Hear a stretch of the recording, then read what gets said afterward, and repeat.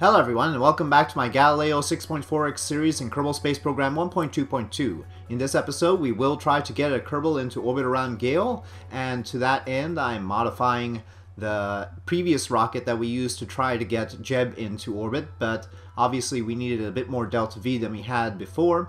We're still going with the same basic staging at the top, though dumping a little bit of ablator, and I tried to come up with some interesting shenanigans for the lower stages. I tried some various arrangements of liquid boosters. I tried to sort of make a proton thing where they're not really boosters, but they're sort of integrated. And so I ended up with those little Druid engines integrated. So those aren't, the inner bits aren't boosters, but we do have boosters on the outside. Those are the H2 boosters, SRBs that you've seen before.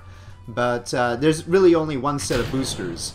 The rest of it, even though they're other cylinders, are part of the core.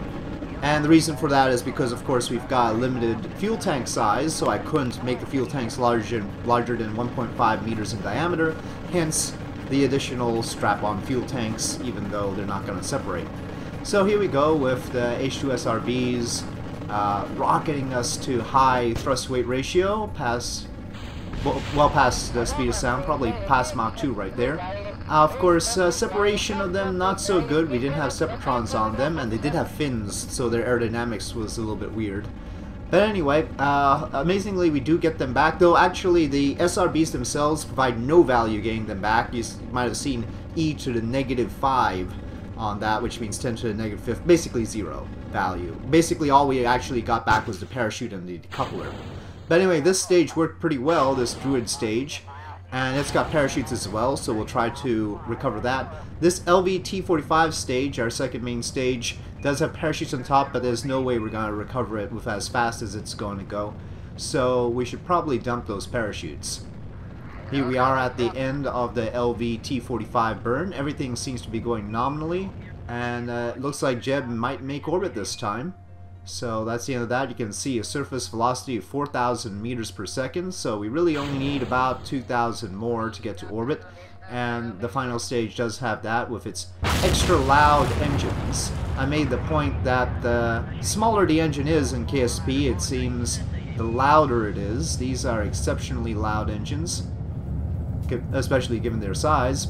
We did have to pitch up a bit to make sure that we had the time to do the burn. They are also small engines burning a lot of fuel. You'll note parachutes on the service module because we will try to recover it. It does have a controller as well, and you can see the heat shield too. So it's got its own little heat shield. It'll come down separately, and the pod will come down on its own. That for safety's sake. Right now we haven't upgraded the astronaut complex, though I will solve that problem by the end of this episode. And so we couldn't do EVAs, we could only do a crew report and then bring Jeb back down. So there's retro burn to about 70 kilometers, and then the separation of the surface module, because I didn't orient it normal-wise, left us with a periapsis of about 62, which is still safe. Of course, I think it's still safe. We will see the reality of the situation, but that would be safe around Earth, so it'd be really bad if for some reason it was not safe around Gale here at 6.4 times the size of Kerbal, which is about 64% the size of Earth, let's say, maybe 60%. So Jeb looks alright, and we used about half of our ablator, a little bit more than half of our ablator. This one had full ablator on. It was only the service module that had some ablator dumped. And so we'll have to keep an eye on that when it comes to higher flung missions like to the moon. Well, you know, to Iota and such. Alright, well, we're down. We might need better heat shields, but for now, Jeb can go outside, do an EVA down here. We don't need to upgrade the astronaut complex for that. And get some more science. Plus probably a ribbon or two. There we go, Gale's Highlands. So we got the world's first milestone, returned to surface from orbit, and back at the Space Center, Jeb got his experience and ribbons, and we were ready to go for the next thing, but I didn't really have any interesting contracts.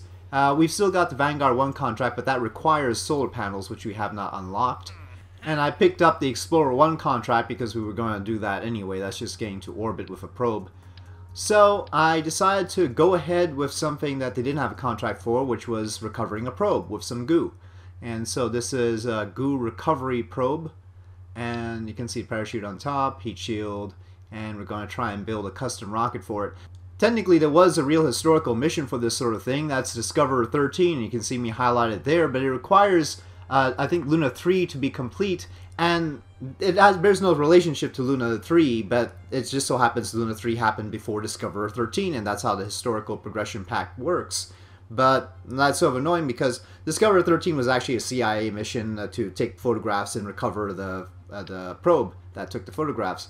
But yeah, it doesn't really depend on the Soviets going to the moon with a probe. The two things could have happened independently. They didn't require each other. But anyway, just because Discoverer 13 happened after Luna 3, that's what we have to wait for.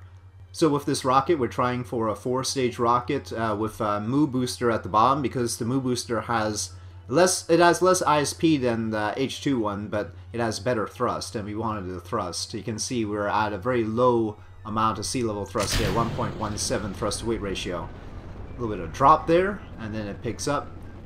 It turns out, though, that I've somewhat violated one of my rules of staging, and that's that I really don't like staging while going through the speed of sound and heading through max Q. And that's what we do here, and sure enough, as the LV T-45 lights, we flip. I tried to avoid staging at that point, but in this case it couldn't hold it. It was on Smart ASS, you can see, but that wasn't good enough. But we got it back, but the Delta V lost definitely hurt our ability to get to orbit. That was especially true because the upper stages were relatively low in thrust to weight ratio, and we're still relatively low here. We're still in the, well, reasonably thick part of the atmosphere, even though it's indicating we're in the upper atmosphere. There's still plenty of atmosphere to go here, so having such low thrust does not help. You can see I'm getting some goo readings. We're planning to recover them this time instead of just transmit, so it's possible to redo the experiments and get the extra points. This engine in particular, while having a great ISP, obviously not so good on the thrust, so I decided to light the radial engines that we have at the top. Good thing they're radial, very convenient, to help us get a boost and more time to apoapsis. And after they're on for a bit, I stop them by locking the tanks rather than trying to manually switch them off.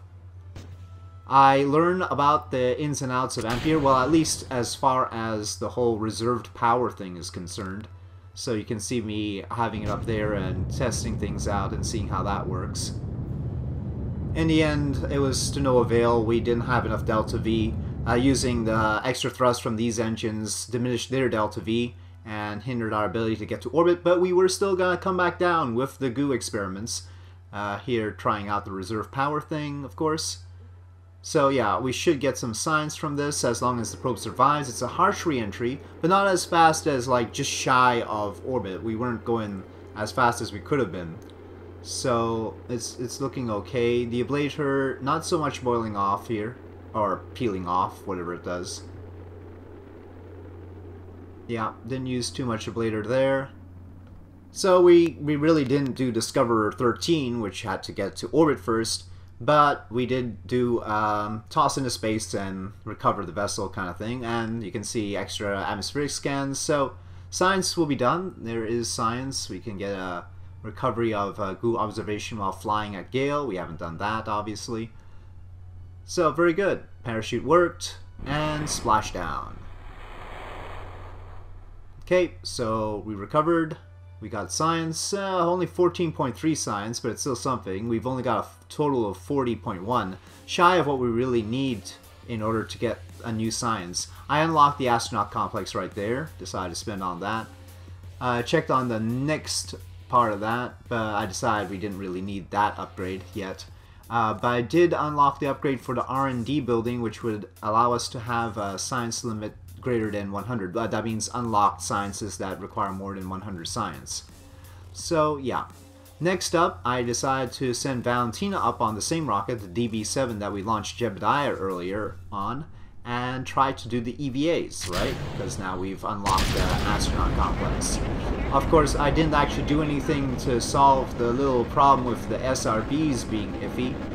Don't have any Septrons on there right now, so we're just gonna have to deal with that and hope that the core can withstand the collision of those SRBs. You'll note that I do throttle down the core during this bit and then throttle up just before the SRBs separate. And they separated a little bit better this time than last time, so that's nice. Maybe we were just angled better at prograde or something. Okay, so there's the first stage core, which we do plan to recover. And separation. There we go. LVT-45 sort of scorching them a bit, but no harm done. And now at the end of the LVT-45 burn, we seem to be well suited for orbit. I didn't remove those parachutes, I should have. And the service module, completing orbit. So it's a weird system, but it certainly works. It does the job, so that's good. That's what we want.